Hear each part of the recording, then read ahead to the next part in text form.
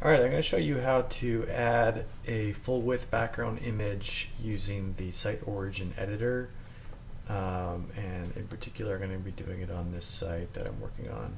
Let me show you an example of what I mean. So let's just go to the About page on this site. So on this page we've got a full width image with some text on it. And so we're going to do the same thing on the jobs page over here. So I'm going to edit the jobs page, and then I'm going to add a row. I'm going to make it single column, and I'm going to give it some attributes. And this I did previously in CSS, but you do need to copy sort of the same format. So I just want to double check my other one, make sure I do it correctly. Alright, so I've got a row class of featured image, and then you can come down to the layout and make sure that it is full width, and then down to design, and we can do select background image, and you're going to upload a new image. So this is the one I created.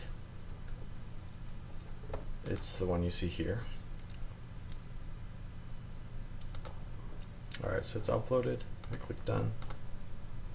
And then for background image display, I'm going to say cover. That makes it go edge to edge. I'm going to click insert. Alright, so that added, oh, which row was I working on here? Yeah, it's this one. So this row I'm just going to delete. Alright, so this row I'm going to move to the top. I'm going to add a widget to it because I need to put my content in there, and I really like to use the SiteOrigin editor widget. Place that in there and click edit. Now I have some special CSS to get it to lay out correctly in the other one, so I'm just going to double check to see what I did. Yeah, so I did an H1 class entry title. So I'm just going to copy the text from this one and add it here in text mode. And I'm going to edit this text to say jobs. And click done. And update the page. I'm going to see if that worked. Alright, so we're close. Didn't completely work. So what did I mess up here? First of all, we've got a breadcrumb that needs to be taken out, which that's down here. So I'm going to hide the title and hide the breadcrumb. I think that's our main issue here. And I'm going to update.